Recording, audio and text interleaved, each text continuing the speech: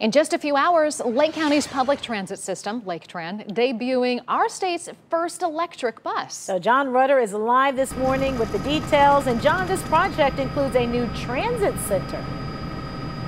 Yeah, that's right. That new center is purposely built at Lakeland Community College to improve access to higher education and training. And by introducing the electric buses, Laketran officials say they're saving hundreds of thousands of dollars while saving the environment.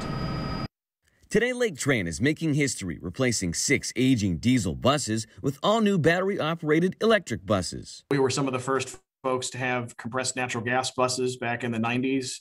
So it makes sense that we're the first ones to have these first battery electric buses in Ohio. CEO Ben Capel says one bus can save up to $400,000 in fuel costs over its 12-year life, up to $125,000 in maintenance costs, and has 0 emissions. These make almost no noise, and it at first, even for us that have been doing this for a long time, we're kind of like, is the bus on right now? So it should be a much more pleasant experience than it is now. One of the coolest features is the 16-foot overhead charging mast at the new transit center, with typical charge times of 3 to 6 minutes. This ensures the central operations for all 6 routes will not be impacted for riders.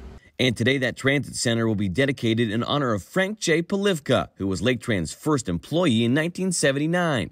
Capel says Polivka led the charge on being innovative with new technologies to help reduce emissions and eventually helped create the health line for the Greater Cleveland RTA. It makes all the sense in the world that this building, which houses the electric charging infrastructure, is dedicated to the man who started the place and sort of set the tone. The new transit center also includes an indoor waiting area, public restrooms, and free Wi-Fi. Laketran aims to have 10 electric buses in operation by early fall.